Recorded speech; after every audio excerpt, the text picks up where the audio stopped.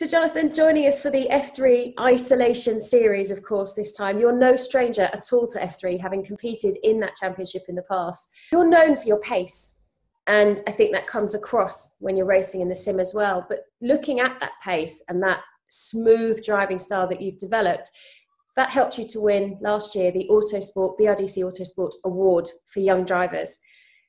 Talk to me a little bit about that. Yeah, I mean, that was probably one of the highlights of my career so far. It was an incredibly tough procedure over the 2 days, driving the Formula 2 car, the Aston GT3 and the Ligier LMP3. It was extremely hard against the other three contestants who are really, high level in motorsport already and were extremely fast. So, and I think it was also just the amount of tension that was building throughout, the whole process.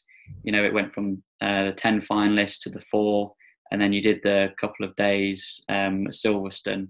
Then you had that really long month wait until the Autosport Awards, and it just kept building and building and building. And then when my name was sort of announced, it was just the best feeling. I can imagine, and that puts you into quite the Hall of Fame. When you look at who has previously won that award, David Coulthard was the first to actually be given that award.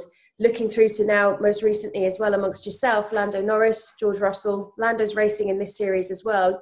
You're actually competing against him right now.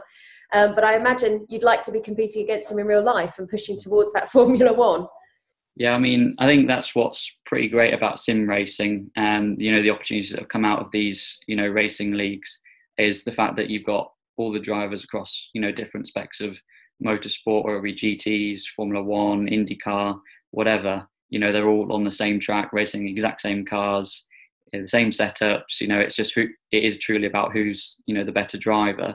Obviously it'd be great to be in Formula One, but I think the goal at the minute is just progressing slowly, and trying to become a professional racing driver.